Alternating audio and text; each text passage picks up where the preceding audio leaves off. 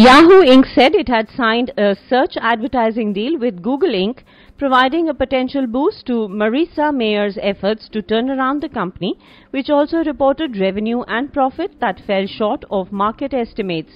The deal with Google, a unit of Alphabet Inc., builds on an existing search partnership, Microsoft Corp, under which Yahoo gets a percentage of revenue from ads displayed on its sites.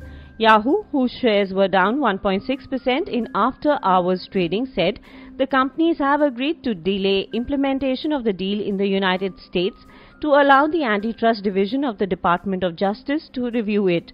Yahoo has been struggling to boost revenue from ad sales in the face of stiff competition from Google and Facebook. The Google deal was one of the few bright spots included in the company's third quarter results statement.